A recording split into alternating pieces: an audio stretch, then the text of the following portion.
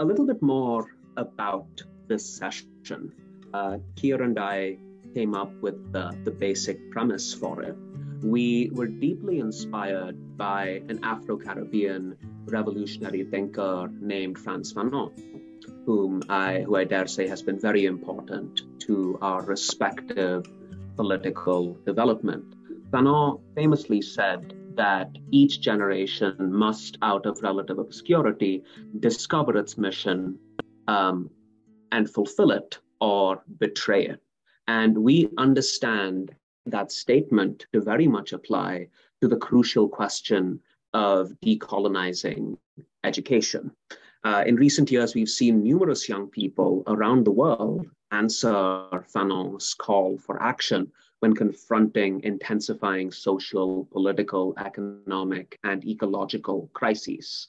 This interactive panel is meant to consider how the lived experiences and perspectives of our featured youth organizers across the global South and at the margins of the global North can help us to reimagine education altogether.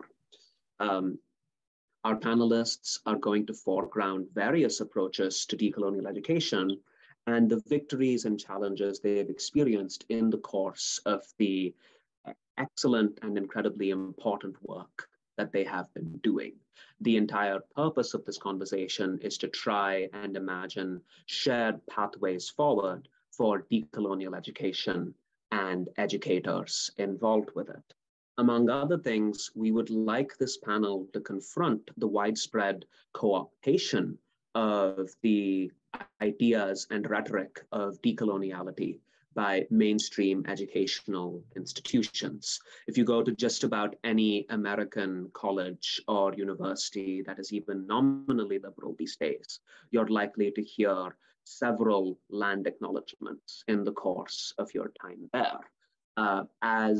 As much as a lot of Indigenous and racially oppressed communities have fought to include these land acknowledgements in institutional programming, these institutions have taken advantage of these acknowledgements to actually inhibit rather than promote material decolonization. And so we want this panel to recenter the continual re-envisioning of knowledge sharing in communities around the world that are resisting the prevailing colonial, imperial, and capitalist world system. I have briefly stated the names and affiliations of our esteemed panelists. I would like to now give them the chance to introduce themselves while telling us a little more about how they situate themselves and their work in the overall field of education. I should say at this point, as I was saying to folks who were on the call a little earlier, that Ariolua is actually in the air at the moment. He had to take a flight at the exact same time as this call. And so we will be limited to sharing a video response from him pertaining to the questions that will guide this discussion. I will play that in just a bit. But in the meantime, I would like to invite Kier to introduce themselves and tell us a little bit more about their work and how it is located within the overall field of education. Thank you. So my name is Kier Blake. I use they, them pronouns. I am a light brown-skinned, Black, non-binary person of Jamaican American heritage, and I have a afro with hair on the side shaved, and I'm wearing a black and white speckled turtle shirt. I am the co-founder of Start Empowerment, as well as the director of community and school partnerships located on unceded and occupied Lenape Canarsie Munsee territory. And currently, the gap we fill in education, both in Start Empowerment and also in my work in the field, is through introducing concepts like environmental racism, explaining the cross-section between race and environments that people are situated in and how these usually result in disparate environmental harms. as well as going a step further by centering political environmental education in our work as a critical tool in the metaphorical toolkit for fighting liberation. And we do this by high quality social environmental justice, education, and programming. I have a lot of different experiences of traveling around the world. When putting together this panel with Pratik, I was very fascinated by hearing from a lot of the youth that are a part of the Ecoversities Alliance and also allied with the Ecoversities Alliance, and really wanted to also touch upon that here today. So later on, I'll definitely touch upon that. I studied nonprofit and collective organizational management and development at NYU, and I currently am a Master's of Science candidate in the Environmental Policy and Sustainability Management program at the New School, and currently studying decolonial education frameworks for youth empowerment. And I'm happy to be here. Thank you so much for introducing yourself, Kier. Adi, thank you so much for introducing yourself, Kier. Yeah, sure. So hi, everyone. My name is Addie Lunstner. I use she, her pronouns, and I am a student from Vermont, from Middlebury College. I'm currently an undergraduate student studying sociology. And I am the founder of the Vermont Student Anti-Racism Network, which is a group of students in Vermont, which is on Mohican territory, that works to promote anti-racism in our schools. So we create lesson plans and host events, and we have written legislation, and we do a lot of work to try to promote anti-racism in our schools and our communities. And we also do a lot of work around the school to prison pipeline and dismantling structures that are unjust and oppressive towards students of color, especially in students with disabilities. And I also work with Our Turn, which is a national education nonprofit here in the United States. And we do a lot of work around just mobilizing students of color and allies to just promote education justice around the country. And I'm very excited to be here with you all today. Thank you so much for that introduction as well, Addie. And thank you both for keeping your introductions brief, as much as you could say a whole lot more about your organizations and the incredible work that you have been doing. Needless to say, we will get to that work very soon. As a matter of fact, almost immediately. Before we do so, though, I guess it falls upon me to introduce Arioluwa, seeing as he cannot join us himself. Arioluwa Adeyinka, who uses he, him pronouns, is an educator and development practitioner with operational experience working on various education and development projects with social businesses, NGOs, and the Nigerian government, both in Nigeria as well as in other parts of the world. He is the executive director at Youth by Youth, where he engages and supports young people across multiple continents, and especially in 3 regional hubs in Africa, namely in Nigeria, Uganda, and Cameroon. Arioluwa also co-founded a community-based organization in Nigeria that is reimagining education through teachers training, curriculum development, and capacity building. He consults for a number of educational organizations, specifically nonprofits and startups, in his spare time. His overall mission, as he envisions it, is to build and develop sustainable education systems in Africa. I wish he could be here to tell you all this himself, as I'm sure he could add a lot more texture to this description. We did, however, give Arioluwa the chance to respond as he saw fit to the questions that will be guiding our discussion. And I'd actually like to kick off our discussion by playing this brief video response from him, after which I will begin facilitating the dialogue between Kier, Addie, and all of you, if that sounds good, folks. Let me go ahead and make sure I'm sharing my sound so that you can hear what Arioluwa has to say. If you have any technical issues, just let me know. Hopefully, that will not be the case. Here's Arioluwa responding to the overarching themes and the more specific questions guiding this panel. Hello everyone, my name is Eriolu Ading and I'm so happy to be on this panel with Kier, Pratik and Hadi. I'm so glad because we get to talk about something very, very important that matters so much to me and the work that I do. Before I proceed into why I am making this video, my name is Eriolu Ading once again. I am the current executive director at an organization called Youth by Youth, which is a movement of young people supported by adult allies, radically reimagining the future of education. And today I want to talk about what decolonizing education means to me. As somebody who lives in the global south, currently Nigeria, I know that decolonizing education is something that is a big subject to everybody. It's something that really concerns everybody in the global south, especially people who just got their independence recently or got their independence some decades ago, because of our education. And because of the kind of education that I've experienced and the kind of education that I've experienced throughout my entire academic journey, even though I'm still learning and unlearning, I can fully say that decolonizing education means giving people the ability to choose. So giving people the freedom and the power to choose is what decolonizing education means to me.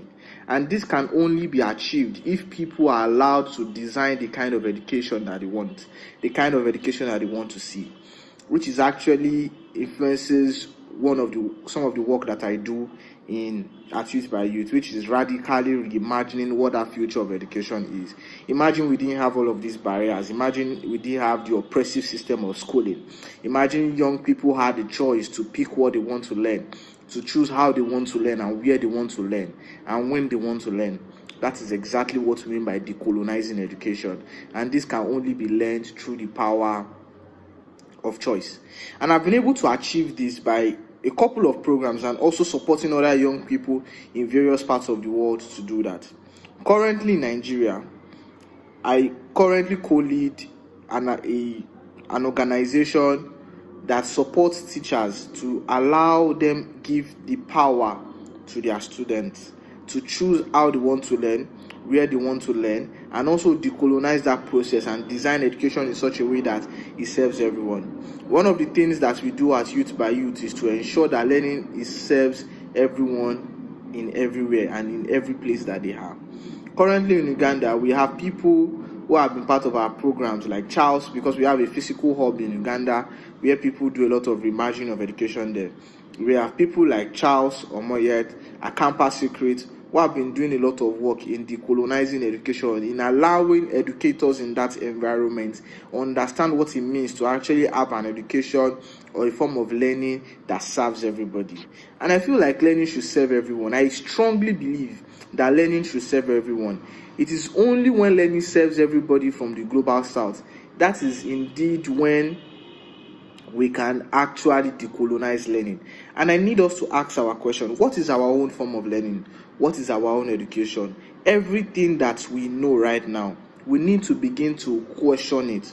We need to begin to question the systems. We need to begin to hold our systems and our institutions accountable.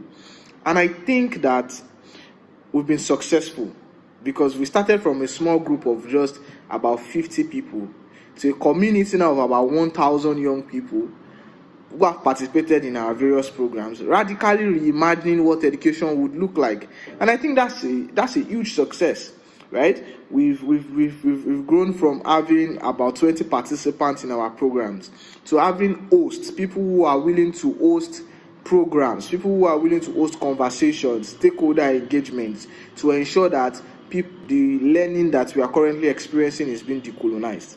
And I think that's just the beauty of ensuring that everybody is willing to radically reimagine that future of education.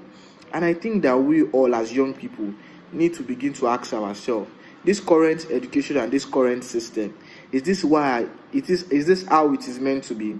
What are the things that I can begin to do right now that will change? Do I have the power to choose? The moment the power to choose and the freedom of learning is not there, then that means there is a lot of colonization and oppression. And we need to reimagine that, to decolonize that learning, because learning should be a thing of choice. You should be able to choose how you want to learn. You should be able to choose what you want to learn.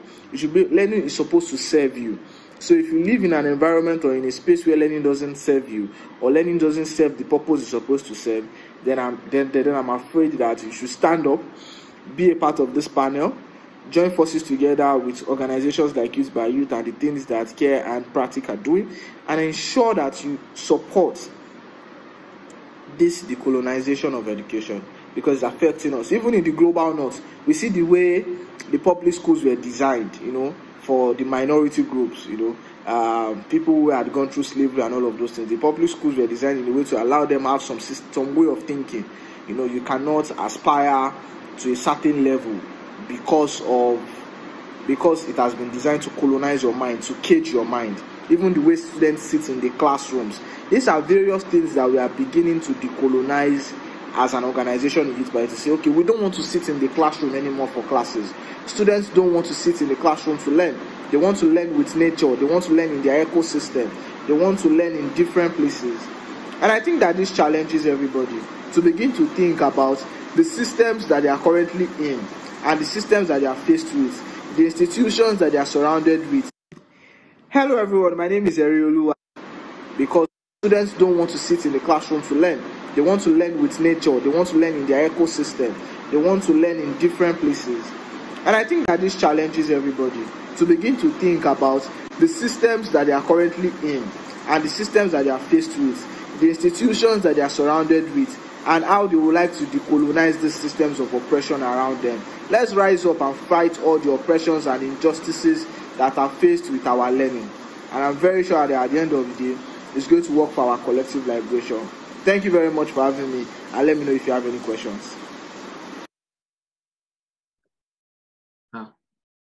In case you twigged a little bit as I was playing that video, yes, I did accidentally restart it right as it was about to conclude, but I managed to get it back on track.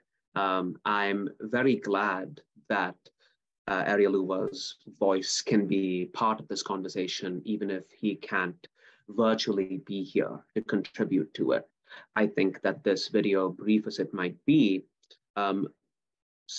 stands to frame our conversation in really productive ways, in no small part by directing our attention to how coercion is baked into the very bones of so much hegemonic education in different parts of the world. Keeping that in mind, I would like to open up the conversation to Kier, Adi, and everyone else in the room with a rather straightforward question that might actually be deceptively simple, though I trust my esteemed panelists to provide substantive responses to it. The question is simply, what does decolonizing education mean to you? Kier, would you like to kick us off? Thank you. So yes, so when you said deceptively simple, I just thought of the Tuck and Yang's iconic work, Decolonization is Not a Metaphor, where they clearly state in their abstract that decolonization brings about the repatriation or rematriation of Indigenous land and life, and it is not a metaphor for other things we want to do to improve our societies and schools. So decolonization in education, to me, cannot happen apart from Indigenous land sovereignty and autonomy. And for my work with Start Empowerment and on the other organized projects I do, I'm always now constantly thinking about that in the back of my head.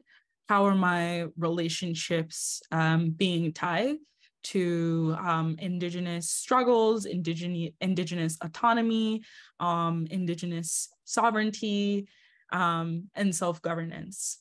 And so I think to what Ariola said as well, like when you're now that first step has come about, right? In addition to all of that, right?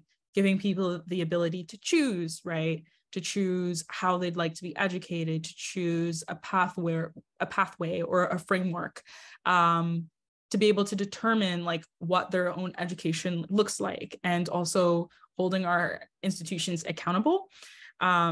Because I feel that, and I can always expand upon this later, what I found in the space is kind of just everything kind of falling on this spectrum from maybe deinstitutional to more decolonial. Deinstitutional meaning that perhaps the aim is to decolonize, but maybe falls short of that truly liberatory goal of seeing like intersectional liberation amongst all peoples and land back, to decolonial, which would look like that ideal end goal based on, current conditions, right? Not forgetting dialectics, but, dealing with and trying to advocate and work towards and achieve land back and liberation for all. So that's pretty much my answer. Thank you so much for bringing land into the conversation here. To return to Fanon for just a second, he very famously described decolonization in general as the reclamation of land and bread. And I think that as we proceed with this conversation about decolonizing education, we would do well to keep that broad, but also very pointed definition of decolonization in general in mind. I'd like to now turn it over to you, Addie, to tell us a little bit more about how you understand decolonizing education. Yes, thank you. And thank you, Kier, for that really good answer. I think for me, so I'm like based in the US, so my answers are going to be pretty centric around the US, but for me, it really starts with like the curriculum that we learn. I think the curriculum that we currently learn in the US is very Eurocentric and very centered on like the story of colonialism and just white people. And I think that needs to change. We need to be including the perspectives of Black Americans, Indigenous Americans, like everybody, and be hearing from all perspectives equally and be hearing a really true comprehensive history that comes from all perspectives. And I think that's kind of where my mind first goes when I think of decolonial education, but I think there are also a lot of other aspects to it too, including like how schools are structured. It's very strict how schools are currently structured. Like if you think of just the school day, how it's laid out, it's not very structured in humanity and like what young people need. And like Kier was kind of saying, or I think someone mentioned before, like about the environment, like I think students should be able to, if they're interested, like study in the environment, do whatever they're passionate about, and school should be more centered on what students care about, so that they are able to grow up and like know what they want to do and have a background in studying things that interest them. So I think the whole structure of school needs to change. And also school discipline is very rooted in racism and just inequities for students in general. And I think we definitely need to work on like school resource officers and different aspects of school that are just very inequitable. So that's kind of like a long-winded answer, but it's kind of all of those things in a compilation. Thank you for that response, Addie. I'm actually quite glad that you're going to be focusing on the public school system in this country, in no small part, because I think that's an area of concern for a lot of folks on this call.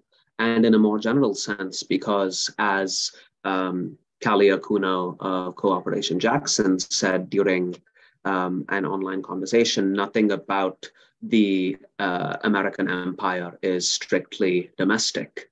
Just think about how the military-industrial complex has infiltrated the school system in this country. It is very actively recruiting young people who are disproportionately from poor, working class, and racially oppressed backgrounds to kill the targets of American imperialism overseas. I mean, I think that alone makes the public school system here a very crucial site of intervention for critical and radical educators. Needless to say, it is also very much under attack from reactionary forces in this country, who I think were terrified by the George Floyd rebellion that occurred in the summer of 2020 and want to go out of their way to prevent anything of the sort from ever happening again.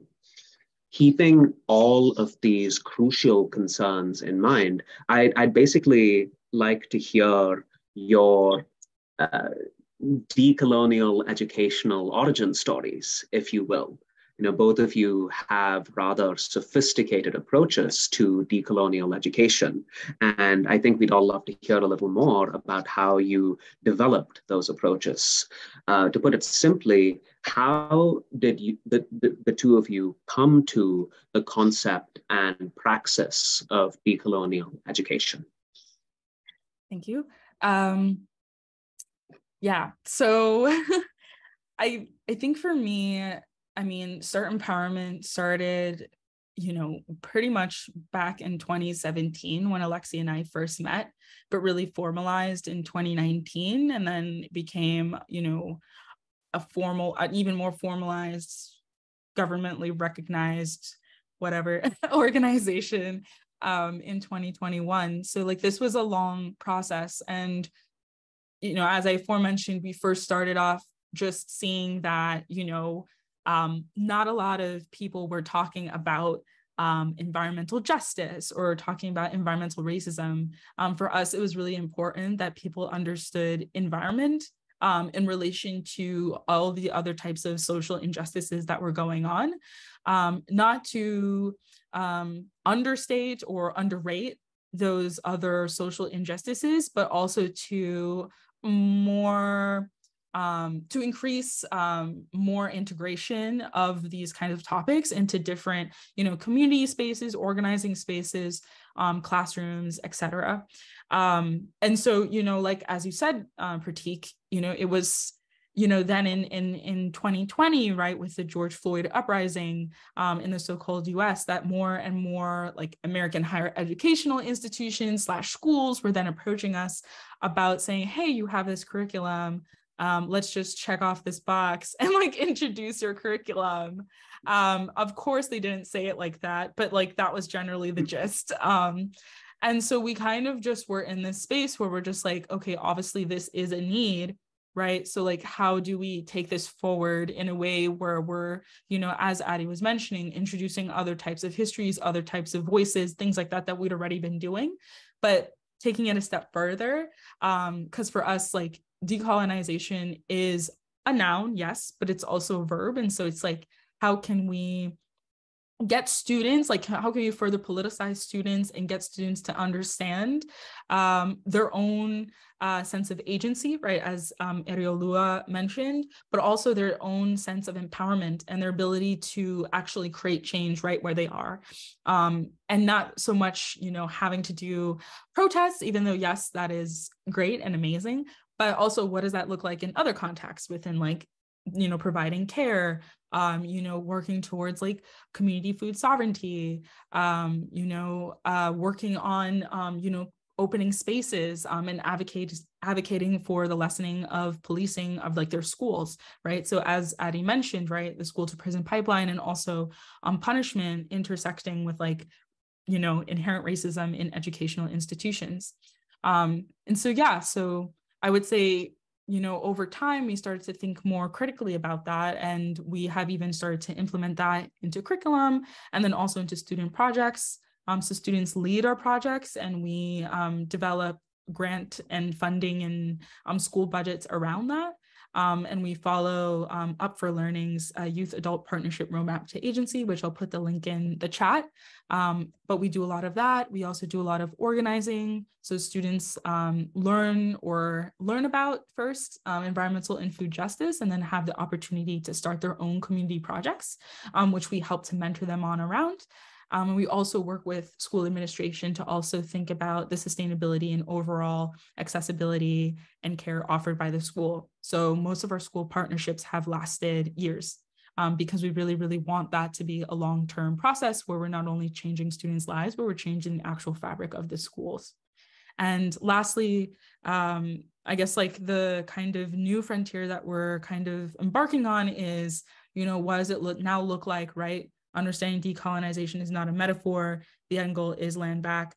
How do we further these relationships with Indigenous communities and nations in and around like the schools that we work in, and just, within New York, New Jersey, Connecticut area, because, as displacement. So yeah, I would say definitely that's just a snapshot. I absolutely love your framing of decolonization as a verb, not just a noun, thereby identifying it as a necessarily ongoing process. It has to be an ongoing process, among other things, just to address the entrenchment of colonialism and imperialism within the field of education and in every other field in this part of the world. And we're essentially talking about addressing 500 years of violence in numerous forms. And so that process is going to be an extended one, which of course should not prevent anyone, especially young people, from engaging in it. Over to you, Addie. Thank you. So I think, well, how I got involved in this work initially was just from my own experience being in the public school system and seeing, the education that we received it just wasn't inclusive. It wasn't an anti-racist. So I wrote a bunch of superintendents across the state of Vermont and asked them like, hey, what are you doing about anti-racism in education? And I got a lot of responses, but there really wasn't any, movement that came from that. So I decided to start the Vermont Student Anti-Racism Network. And we got together, it was just a few of us on Zoom because it was during COVID. And we applied for some grants and got some money to purchase anti-racist picture books for elementary schools. And we went into classrooms and read them with kids and taught them lessons about anti-racism and history and inclusivity. So that was like our first thing. And it's kind of grown over the past 3 years. And since 2020, we've been in over 30 classrooms across Vermont. So we're really bringing these lessons to the youngest kids because we feel like if we're able to get those kids into anti-racist habits early on, that will stick into adulthood. And then they'll become, we'll have a better society as a whole.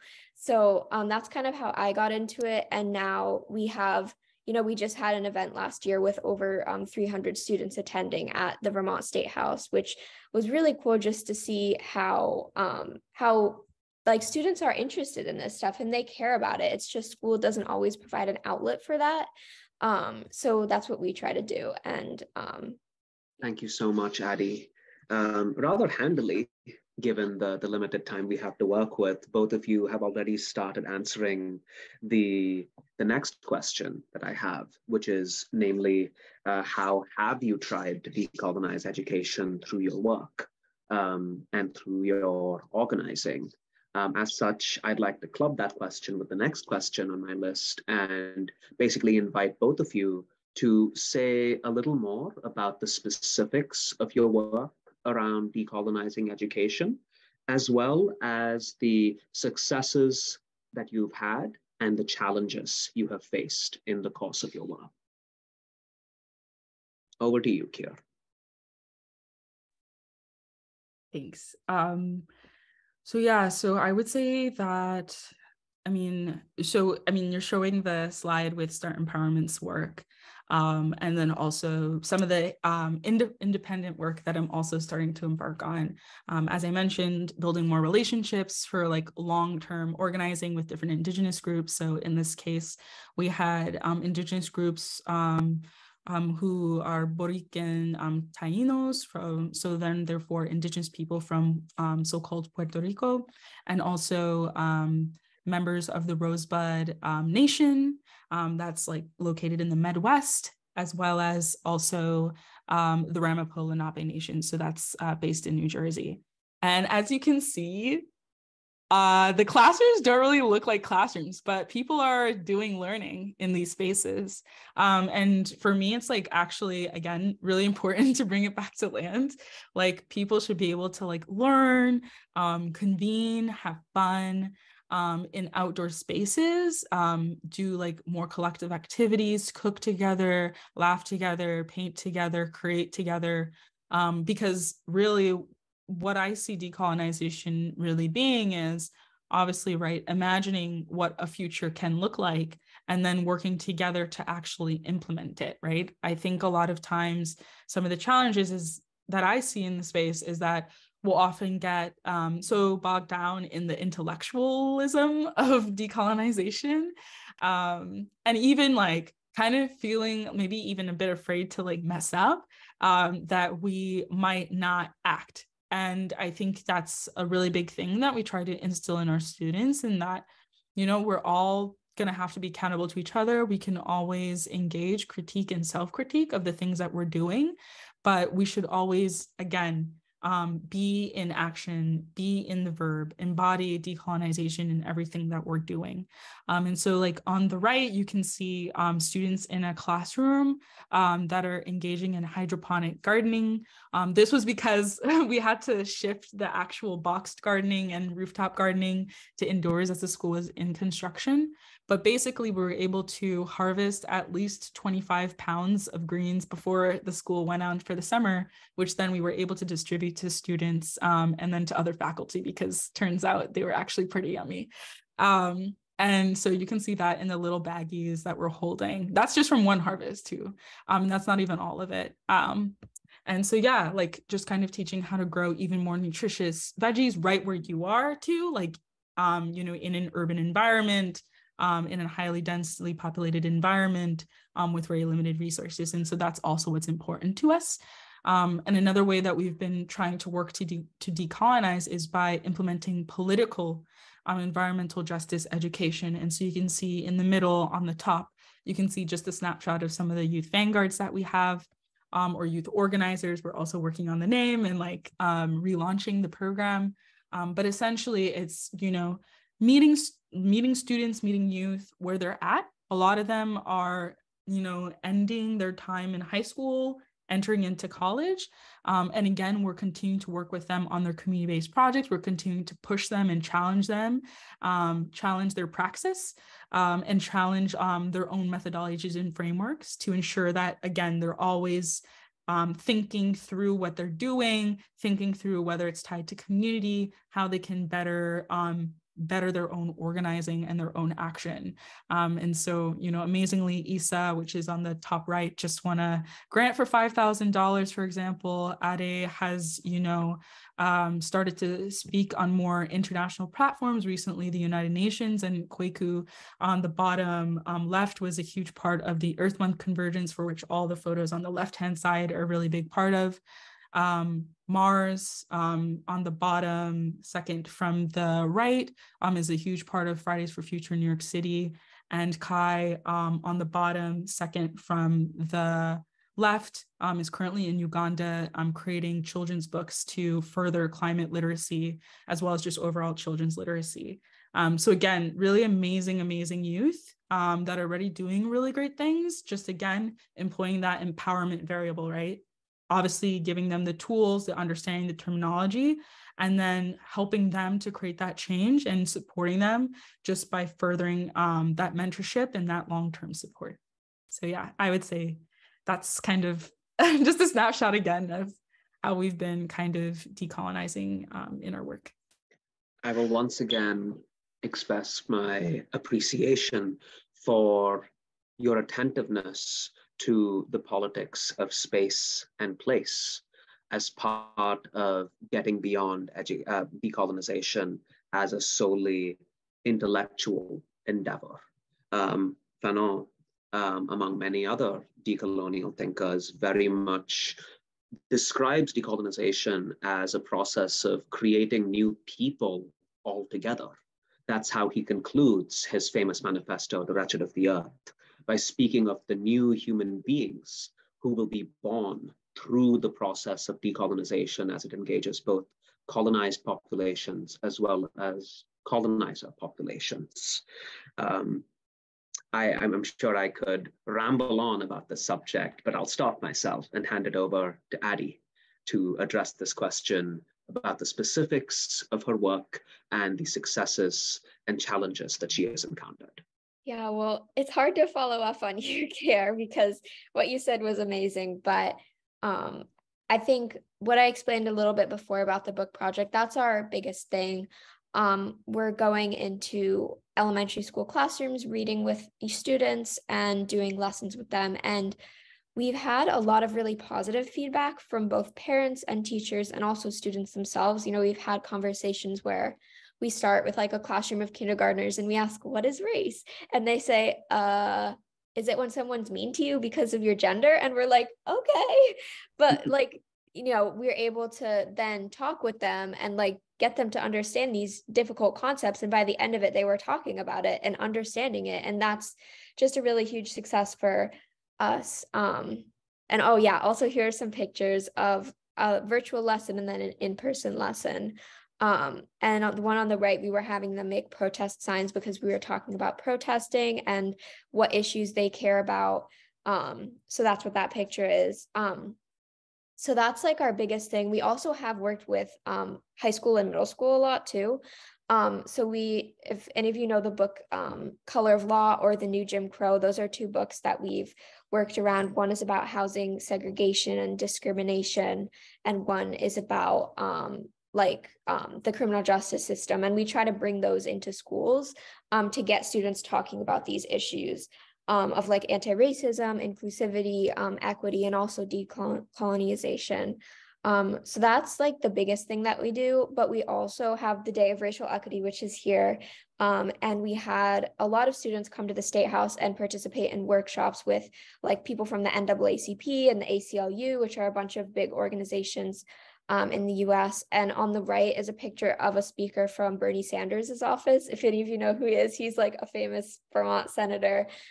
So she came and spoke, which was really cool. So that was also a really big success. But in terms of challenges, it has been difficult. We've done some legislative work too. Oh, and also we did a big report on racial equity. So we talked about like housing discrimination, healthcare, criminal justice system, all sorts of inequities. And just one of them that really stuck with me is that Black Vermonters are 6 times more likely to be in prison than white Vermonters, which is just something that I think is really important to focus on. So that's what we did with this report. But in terms of challenges, we worked on legislation and we had to talk to a lot of people who didn't necessarily agree with our views. And not that that was a challenge, because actually it was a good conversation, and like we found a lot of common ground with people, but we also had a lot of points of disagreement, especially with adults from just adults who are more conservative than our group. So we had to work with that, and in advocating for that bill, we had to deal with also legislators who didn't necessarily agree with our views around equity. Especially with all of the like anti-CRT stuff going on, like we were kind of right in the middle of that. So that was definitely a challenge, but we also try to pair that with successes, and we just try to keep moving forward to promote this education as much as we can.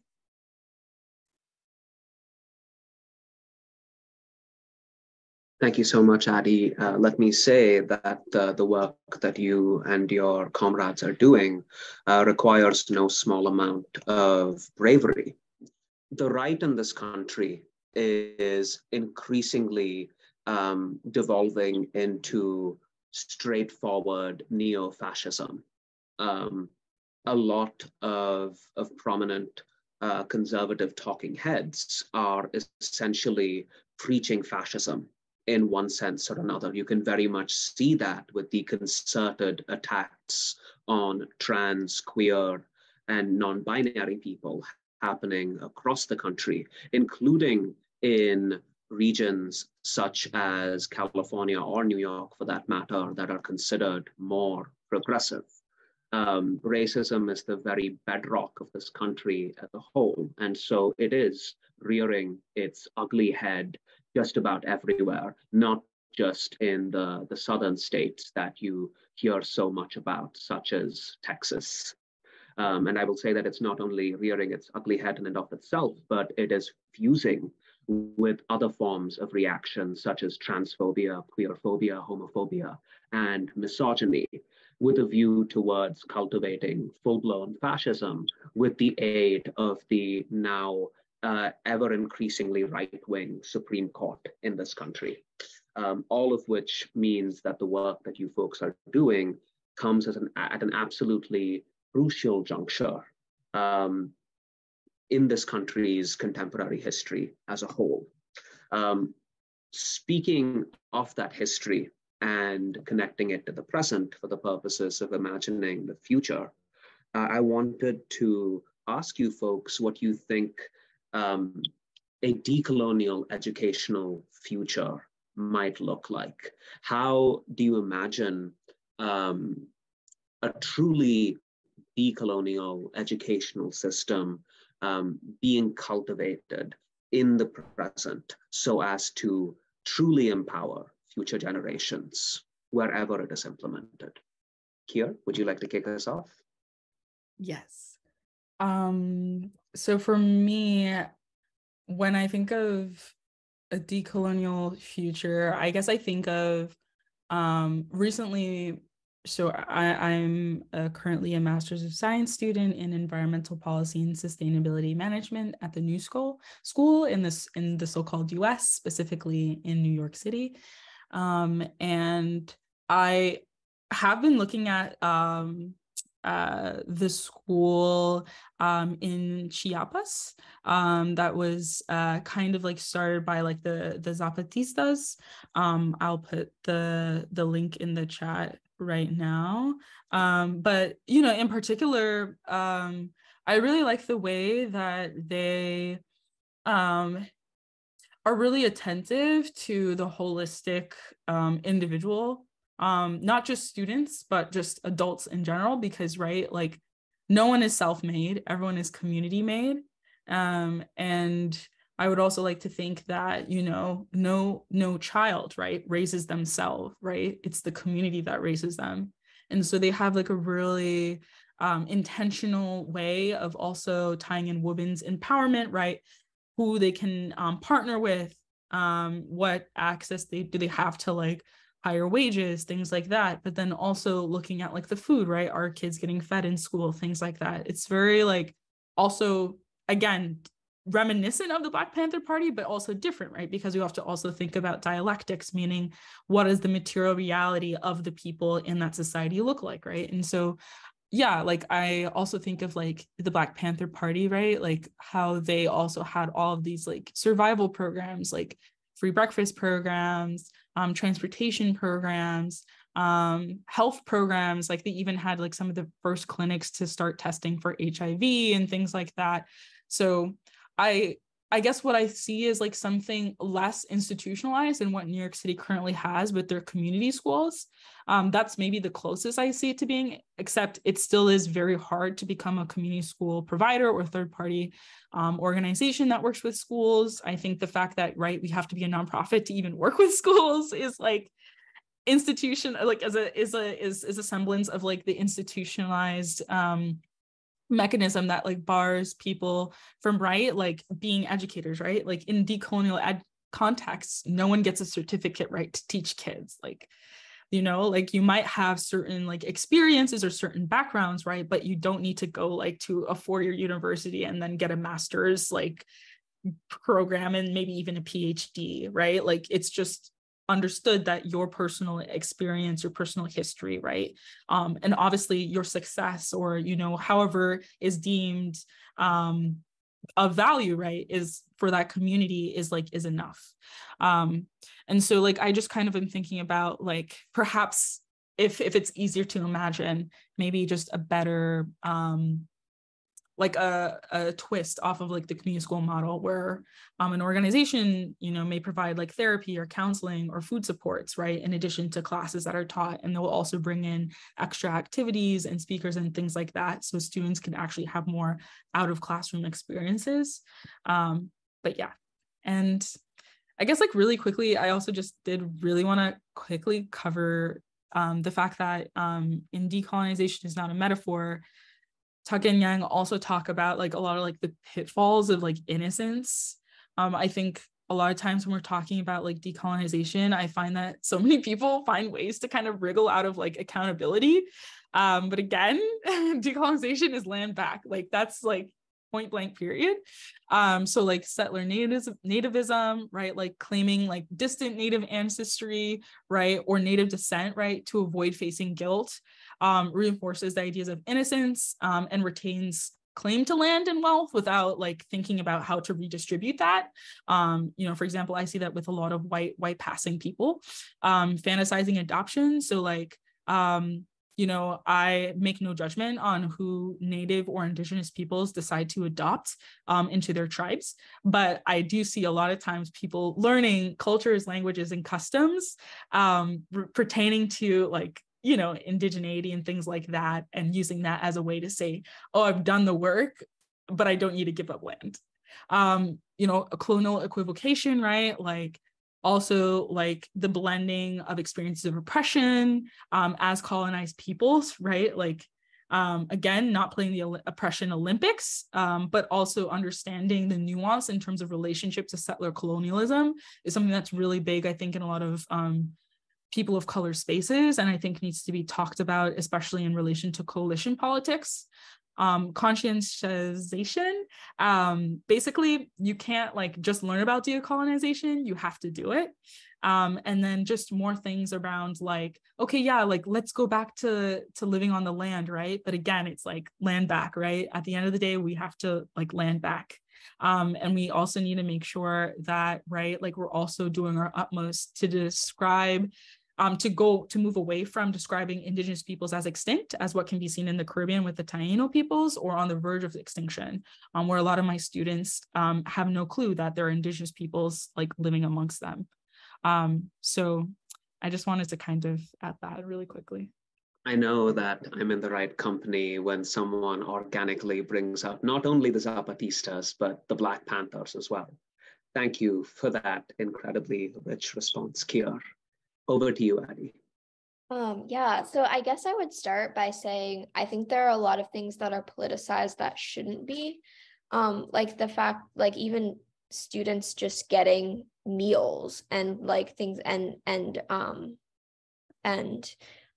doctor like care and stuff like that. Like it that should just be a given. Like students should have that, young people should have that. And so I think when I envision what the future looks like, I think like Kier kind of said, like the community school model is definitely very interesting. And I think we need to make schools more centered on just like the whole student and like what individualized education that allows students to pursue what they're passionate about.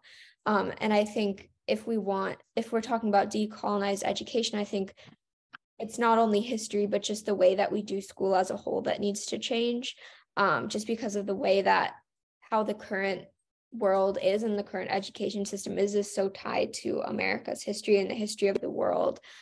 So I think the future in an ideal world would look like, you know, understanding the past and accepting that we all have a part to play in making change, no matter what race we are, who we are, like we all have a part to play. And that includes white people. And as a white person, like I think it comes along with a responsibility to get other white people into the work. So I think that, you know, when I envision the future, I envision just people, you know, understanding that, understanding the history and how we got to where we are, and trying to make a school that's more centered on just the whole child and equity and inclusivity. And of course, like dismantling oppressive structures such as like the discipline system and things like that. So I think there's a lot that goes into it, but that's kind of how I envision the future. Thank you for your attentiveness to the basic needs of food and healthcare, which very much go hand in hand with the basic right to education.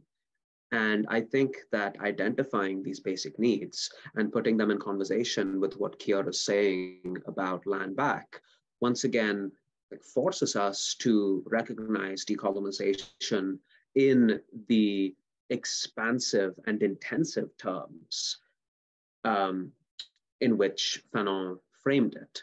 You know, Fanon described decolonization as a program that sets out to change the order of the world. Taken to its logical conclusion, decolonization necessarily involves turning the entire world upside down, which is profoundly frightening to the powers that be, which should, you know, make us think critically about the importance of critical critical political education to struggles in the imperial core of the US, but also around the world. Just a quick time check. It is now 6:02, 6:03 rather, and this session is scheduled to conclude at 6:30. We want to make sure that we have enough time to have a robust and hopefully fruitful dialogue with our audience. I have just one more question on my list about why effective decolonial education should engage the experiences and perspectives of young people, such as yourselves. Kier and Addie, would you like to tackle this question, or should we set it aside for now and then head into our audience discussion? Maybe circling back to it at some point during that discussion.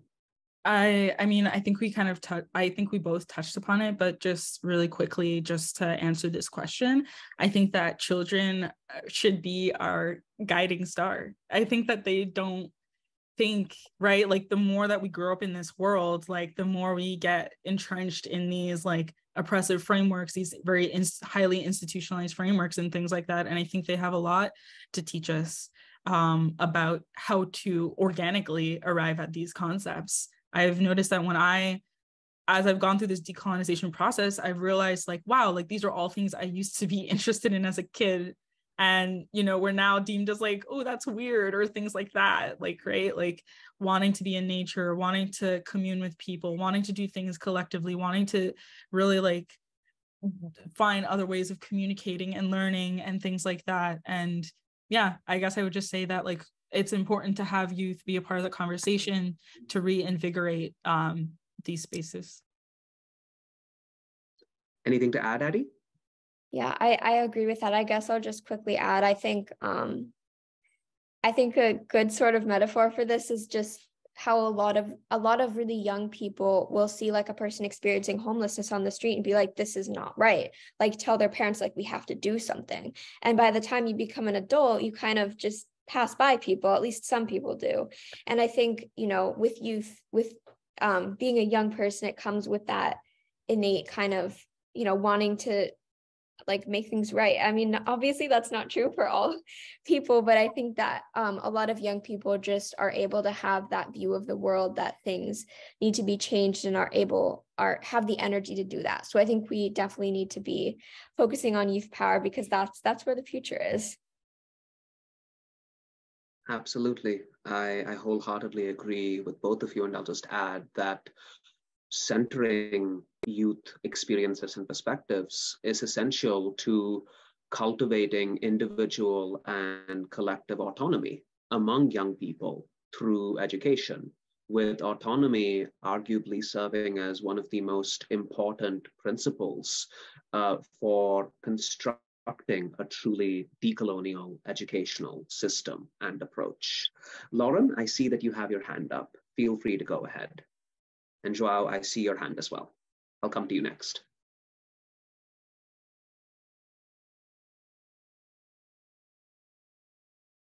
Oh, I asked you to unmute, Lauren. Yes. Okay. Yep. I'm working off of two different systems. I think, Addie, you kind of led into where my question was going or what I was thinking over the course of, by the way, incredible, all three of you, incredible information. I found myself expanding on every time you each spoke about your particular topics. As somebody who's also been in the field of education or concerned about the lack thereof or the thoroughness thereof in the programs, and we're looking now, or I see you looking at working with the youth or trying to engage in different stages at the younger age. How is it, how do you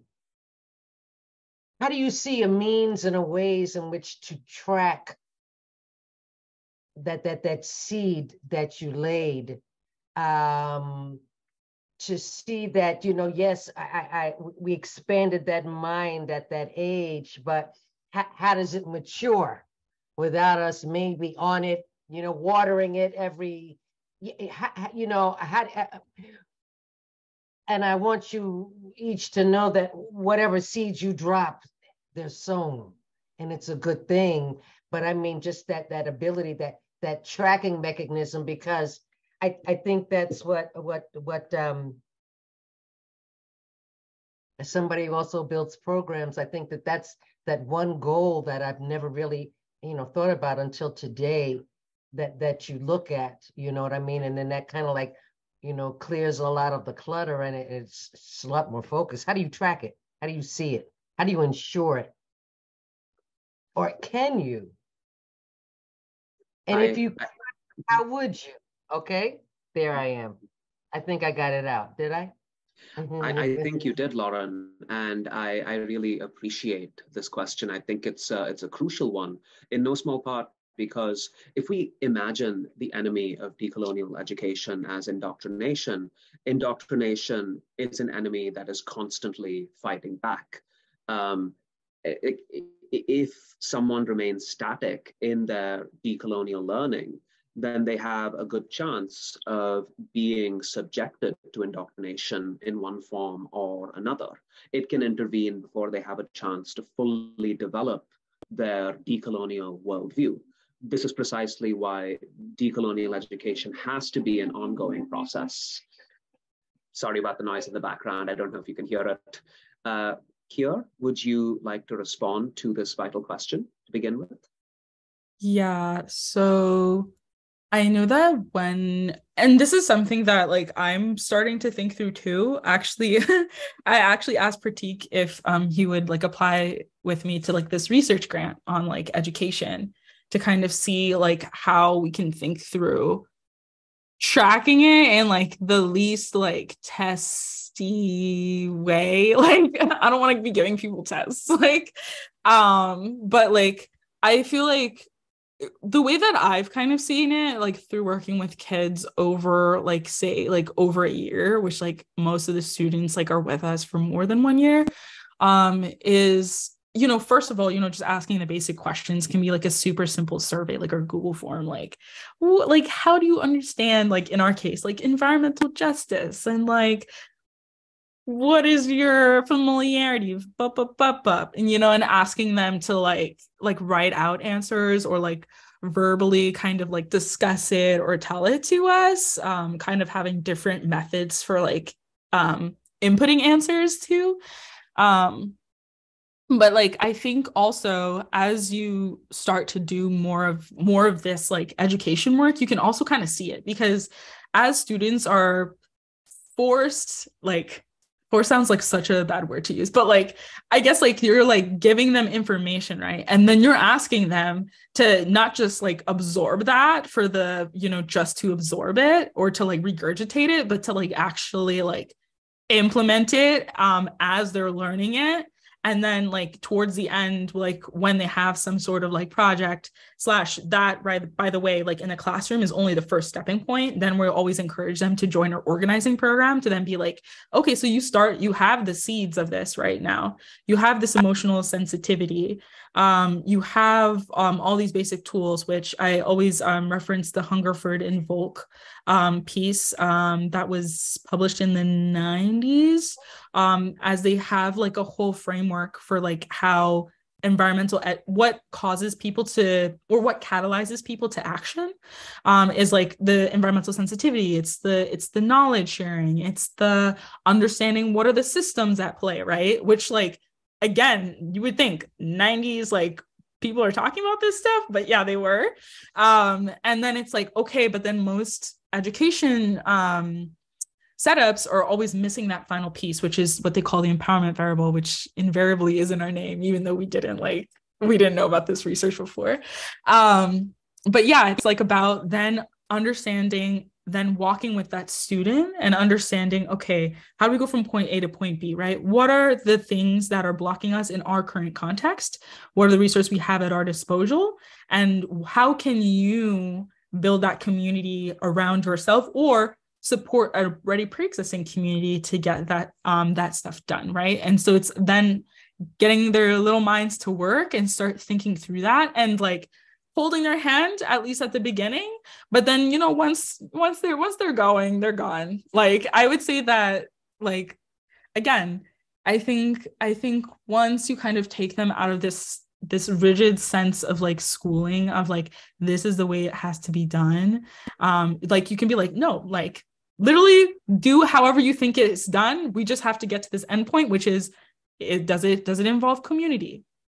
Did you make sure that you're not like kind of recreating any wheels that are already created in your community, right?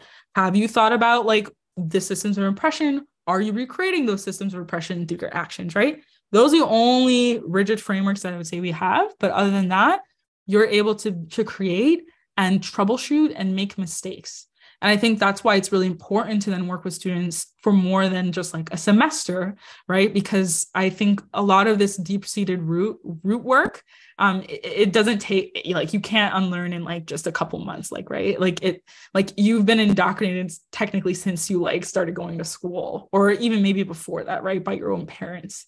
So like, I think also what we've ended up doing is like, we'll ask students to like keep like little diaries or like track, or like, like kind of have little like check-ins and little like presentations, however they choose. And, usually by the end of it, usually like, community/government/press is already like on them because they're doing a fabulous work. So like, we never really have to like follow along too hard towards the end, but it's like very apparent that the end result. But I think that initial stuff, yeah, it's definitely a little bit more, not hand-holding, but lovingly mentoring and pushing. But yeah. No, I think that you're highlighting the need to strike an effective balance between support and trust, giving students the scaffolding they need to do the work that you'd like them to do and that they'd like to do, but also giving them the space they need to do that work as they understand it and as they see the need to do it. Addie, would you like to jump in? Yeah, sure. I feel like for the case of Vasarn, it's a little bit harder because we literally go into a classroom for 30 minutes and then that's it. But we do leave books and materials with the classroom. So hopefully their learning continues over the course of the year. So it's hard to see the end result, but I think our hope and our goal is that we will see the end result in a better state, in a better society, when these students grow up and become teachers or whatever they end up doing, and they come at it with an anti-racist mindset and more just understanding of these topics. So I think we're hoping that it makes a difference in the future. In terms of like older kids, we do send out like some surveys and stuff, kind of like Kier was saying. And we like, not like tests, but like just kind of talking through what their thoughts are and what they're experiencing and things like that. And yeah, I think that's the main way that we are able to see progress. And also just through like asking them questions and like trying to understand where their comprehension is. And again, like by leaving resources in their classrooms and with their teachers, we hope that like in the future, they'll continue that conversation and continue talking about it so that it becomes more ingrained and not just, oh, these students came in and talked to me about this for 30 minutes. Now I forgot. We're hoping that it like continues and that we're able to see like something come from it. I just had a crazy idea come up, is that you partner with the PTAs for the PTA or the PTSO for the state, so that you actually have access to all of the schools, and then they would just, ensure that your resources are throughout the entire system, wherever there's you get somebody to donate and make sure that they can get your resources to each and every school. And, partner and offer it through the PTA. And that's an organization that'll keep it going because they're in the schools. There's a child in that school, your PTA is going to be there, and it's a way to keep it moving forward.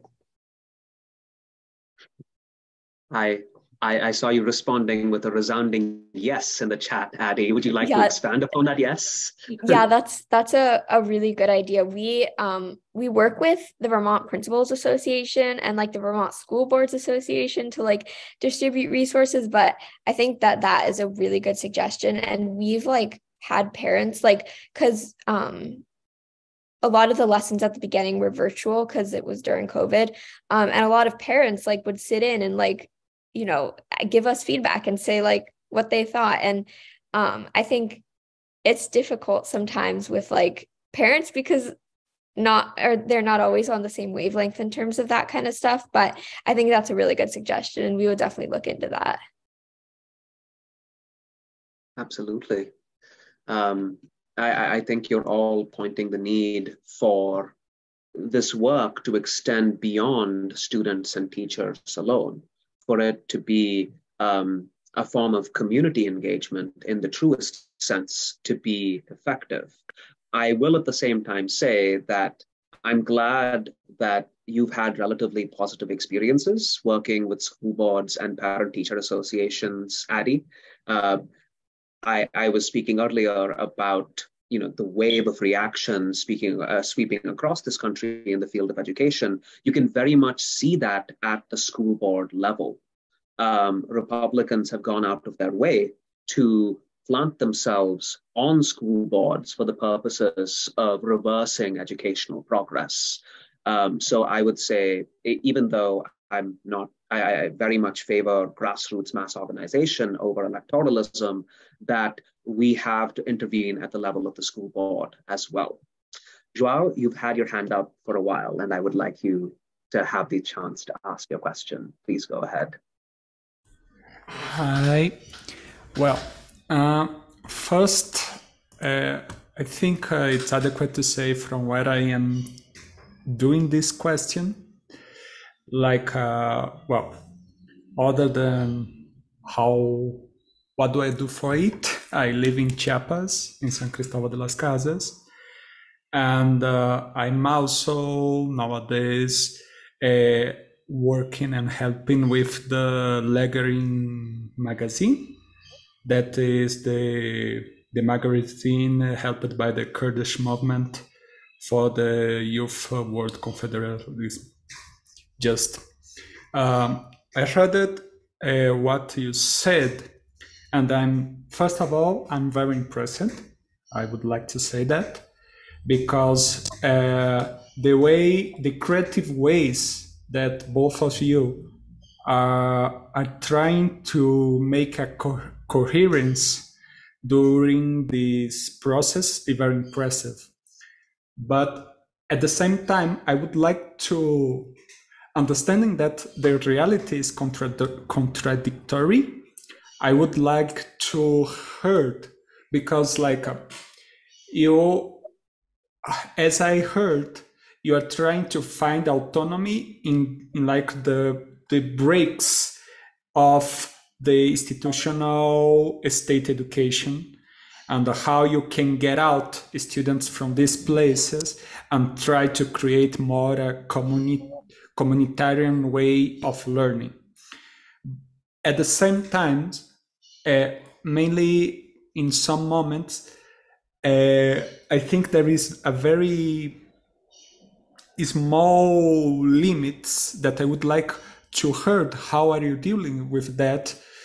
That is the cooptation of those youth people who are getting into all this knowledge of participatory leadership, of critical decision thinking, and how to get into a community, know how to talk with the community, but inside and in a system where they can be cooptated to simulate this kind of logics to represent some strategic power groups by NGOs or by entering in some political parties and some systems that could do the double, can use everything that are learning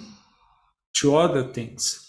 So how are you dealing with this contradictorian process of trying to do this education, trying to keep rooted those people, knowing that mainly like a Democratic Party and other key actors could be looking into this process to try to cooptate those individuals who can use all those tools to keep a way of maintaining the system?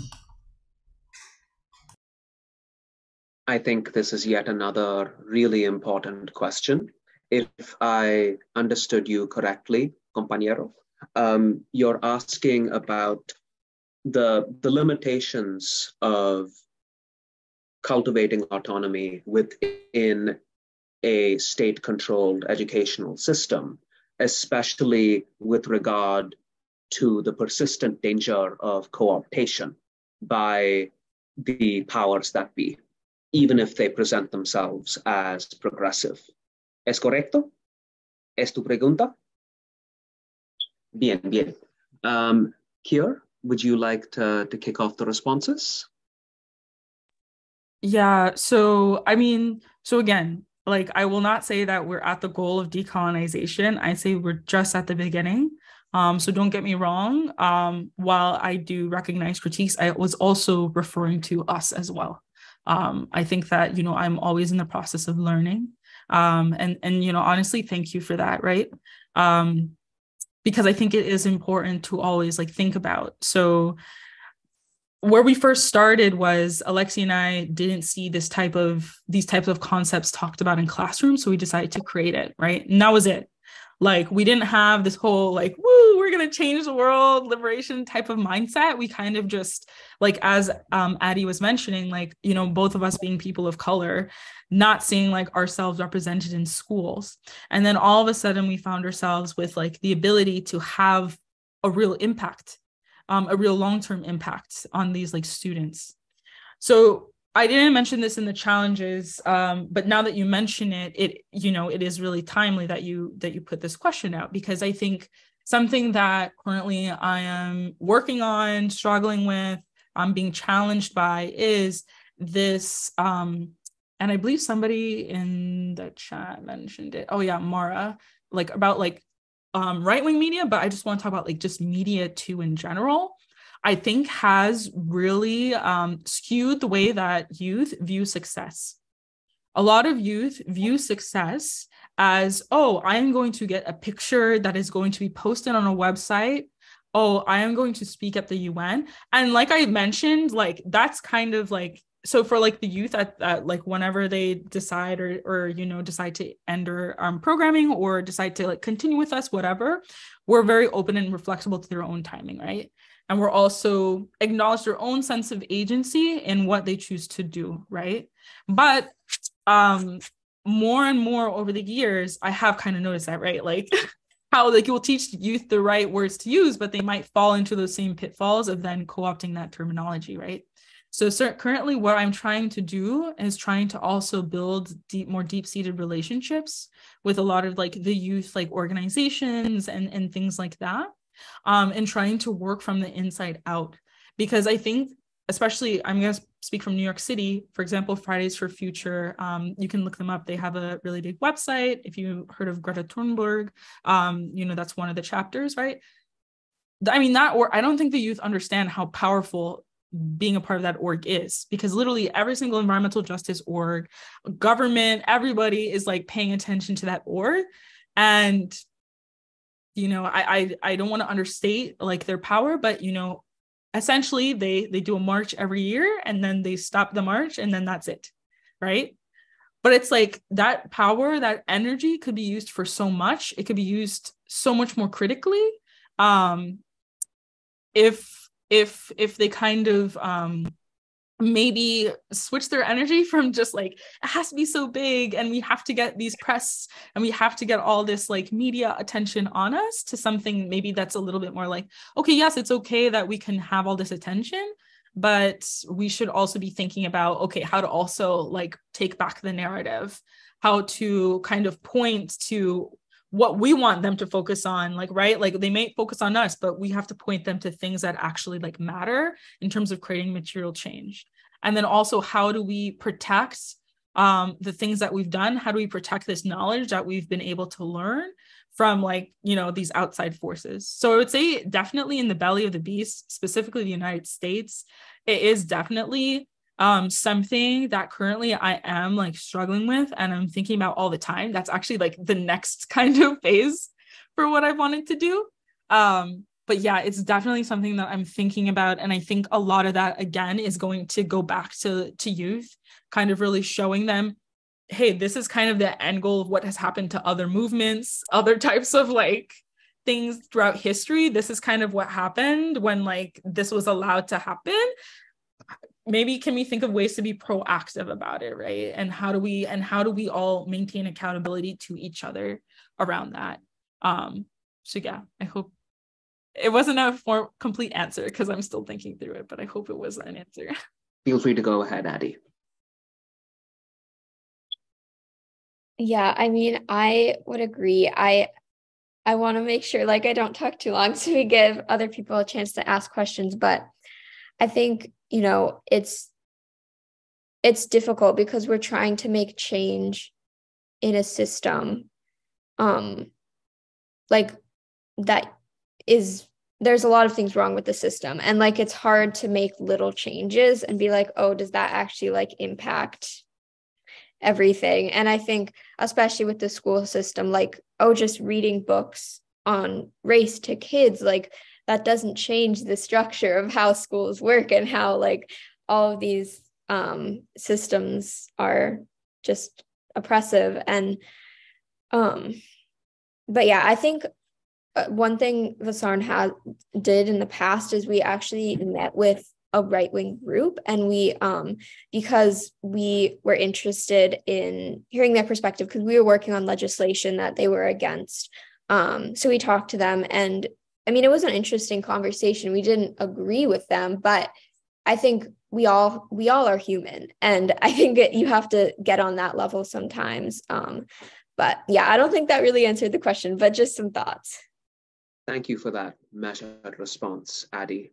I admire you for having more patience with right-wingers than I usually do.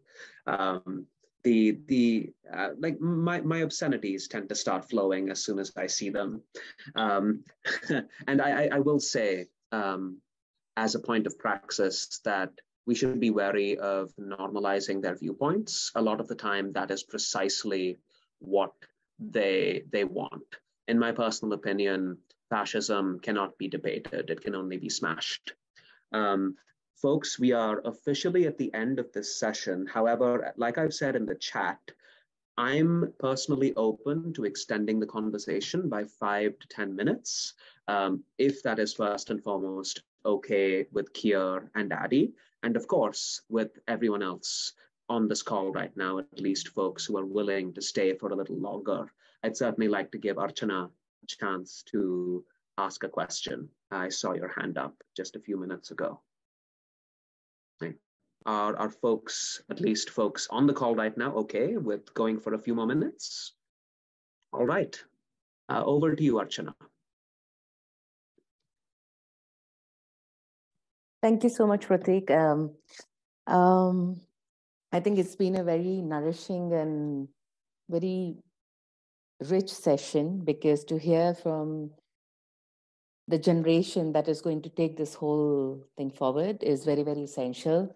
But there are a few things that has been a huge challenge. I work in India. I work with Indigenous communities. I work with the young people, and we are basically co-creating this intergenerational Indigenous learning spaces, which basically honors the traditional wisdom of these communities so that the roots are not lost. But at the same time, how can we create contextual environment for the young people so they don't feel isolated from the rest of the world, right? That's very important. But the two things that, one, we have been really trying to work with is, one is this deep-rooted conditioning that not just the young people, but their extended families, the peer, the community has, right? And how do you basically challenge this deep-rooted conditioning that they have? Because any child who might be interested in coming over here is like the first question I hear it from everybody, even the people who are out there, the most educated, who've been exposed and exploring all kinds of systems. And they say, oh, but what is the future of a child like this, who's only going to be rooted in their own thing? And I'm like, you know what? Do you understand the future of a child who's not rooted into their community, but also lose their place in the world? Because every time a young person moves away from the community, a part of the culture dies with them, right? And that way, many cultures are becoming extinct. And that way, we are losing a whole treasure trove of knowledge. So one, how do we tackle that conditioning also through the kind of work that both of you are doing, right? It's very essential. And I would have really loved to speak to the third person who's not here on the panel. And I was so excited to listen to his point of view because he's working in the heart of Africa, right? And so essential. The second thing is that I think colonization did not just, shift the entire spectrum of so many things for the continent which were colonized, but I think it corrupted our narratives of what we know today and how we know it. And as a result, we are just battling with things which are superficially available to us, but it has also corrupted our narratives of what do we believe about our own selves, right? And how do we basically establish that out there? Like who calls Africa and Asia developing nations, on what parameters and on what benchmarks? Is it just GDP? Is it just money? But what about when it comes to knowledge, the wisdom, the richness of cultural ethnicity that is like pouring out of every atom of this particular these continents? Latin America, like I work at the intersection of these three continents, and the kind of knowledge that is there. Ku was there on the previous session I was a part of, and I think you girls should look at her aloha of pedagogy, because a lot of it was, she works with young people in Hawaii, and it's beautiful what the work she's doing. So Ecoversity has beautiful projects across continents.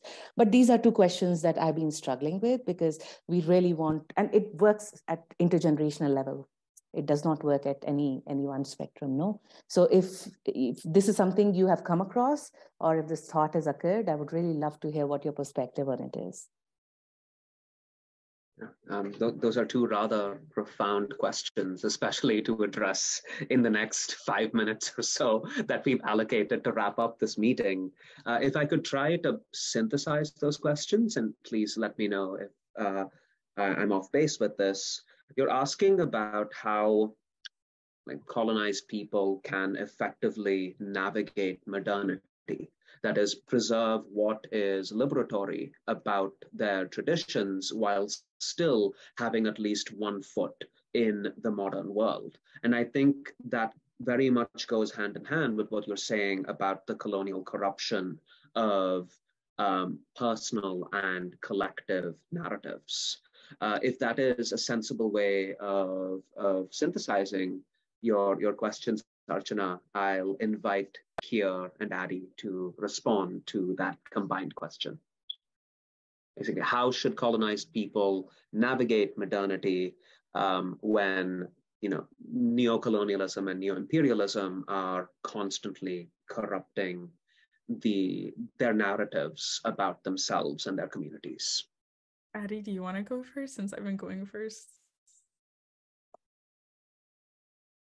Sure. Free,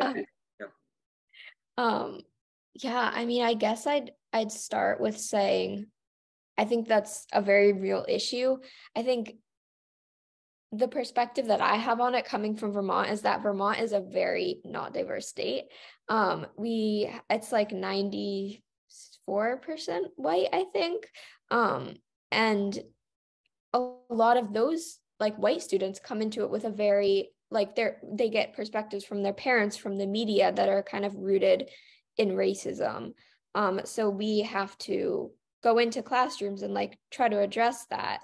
And we try to just introduce these topics in a way that is understandable. And we also try to work with parents too. Sometimes we send parent letters home to try to get them into the conversation, so that it's not just a thing that falls on the student. It's the whole family is able to have these conversations. And I think that really helps. And I think also like it's just important to celebrate, I think, different like differences. And I think that that's a really important thing to do with young people, so that they understand that like that pushing back against these mindsets that society gives us is a good thing. So I don't know if that answered the question, but that's kind of what I was thinking. But Kier, what would you add? Yeah. So, I mean, to your second question, Archana, or sorry, is your first name India? Oh no, or is that your place? Okay, that's where you're coming from. Okay. Also in the United States, there are some people named India, so I I always have to ask. So yeah, so well, first to your second point, I really like what Michael Parenti has to say around, that actually it's the global north that's underdeveloped, because literally the global south and all the resources literally help to develop the global north. So if we're actually talking about any sort of development, like I really feel like development, like the ability to develop, or like whatever we're defining as that, like was stolen from like the global north and literally just boop pushed up to the global north. So like I usually start there with students. So like, just technically, like I don't really have a problem like explaining that to them. I think also I will say that, I am working in like New York and not Vermont, or not like Florida, which it had passed a lot of this like crazy legislation around not being able to talk about these things as openly. Obviously, there's still barriers in New York City, but I would definitely say that, we are a little bit more fortunate. I think to the other point of you kind of like mentioning how do we kind of be attentive to where students are situated in time and space within our world, but then also, right, as Pratik kind of summarized, like also wanting to kind of maintain ties to like cultural, spiritual, like customary, what have you, ties. For me personally, I always work from a dialectic point of view. I don't really try to like have like a generalized way of teaching. And I think that in itself is decolonial. Like it has to be place-based. So like I would say like, first I start there. Second of all, you are totally right. It's not just what students are learning at school, it's also the other types of education that they're receiving from their parents and the community. So, I mean, number one, my response is that at least in the United States, I don't know about in India, in your context, I would love to learn more about that. So like, please, let's keep in touch. I put my email in the chat. In the United States though, students actually spend a lot of their lifetime in classrooms. And like, that's wild. And that's one of the reasons why I wanted to work in classrooms. Even though there's so many barriers, even though it's so institutional, if we can get access to students there and get them out in the streets, the way I see it, the more the better, right? So like, first of all, I would say, I think that is a little bit understated, at least in American society, where it's like students, once you give them the space to think critically apart from their parents, I mean, that's what happens when students go to college too. Like, that's how like students get progressive or radical. It's like they're away from their parents, they have their own time to think for themselves. And that's usually where a lot of that growth happens. And at least within our culture and our society. So what I always just say to like people who are like, oh my gosh, do you have any trouble? I'm like, no, because once you kind of show the facts to students, like we'll use like examples of where they come from, right? Like I'll always ask, where are you coming from? Where are your family's origins, your origins, things like that. Okay, let's bring that into the classroom. Let's talk about it. Let's engage with it, right? How does it like compare or contrast to like other people, right? And obviously that's going to develop over time with more trust and with more understanding, right? But that is always like the basis, right? And then lastly, I would say, also doing like food programs, like being attentive to the holistic student. I feel like parents have nothing to complain about. And like, for the most part, they're like, yes, give me more resources. And, you know, the more they're willing to be like, oh my gosh, like my student talks about you, or like, oh my gosh, this is so great. Like, then like I use that as a way to like have those conversations with them. And usually it's coming from fear, right? Or fear-based place of like, okay, like, but if my student does this, like, will they be able to like take care of themselves? Or like, will they be able to like, you know, because, you know, a lot, especially talking to like immigrant families or things like that, right? Or low-income working class families, right?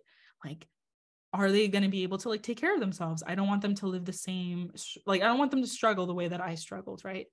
And so that's like the second part, which I didn't really talk about, which is like, this more is like the nonprofit, more like official or the organization part, which is like, okay. But like on the side, I'm also working with a lot of community groups to like actually try to create communities of care. Like, what does it look like to establish food systems outside of like going to the chain stores? Like, how do we like distribute like tools and tool libraries and like time banks and things like that, other forms of like exchange within communities, because that is actually already happening in New York City. It just needs to be scaled a little bit more to kind of support a community. And so like, that's where like that also revolutionary decolonial process is, right? And that's where like, I don't want students to stay within classrooms. I want them to also get out there and help me with that work. So yeah, I would say that it's never going to be like a super simple answer, but that's why I think it's so important to develop relationships, not only with the students, but with like their communities and like with like their circles outside of the classroom. Much love and blessings, everyone. We skipped in, and I really don't like to interrupt intellectual discourse because it is just so stimulating. What were we doing before we started thinking? But however, and it's a must that I inform you that if anybody is interested in attending and normally hangs out at the cafe after, it's been open for the last 15 minutes, and I think it'll go for like another 15. So if that's where you de-escalate after your day hanging out here in these sessions and whatnot, I want to guide you in that direction. If you must leave, leave. Okay, we're here. Here, there were 2 questions that I copy and pasted into notes for you.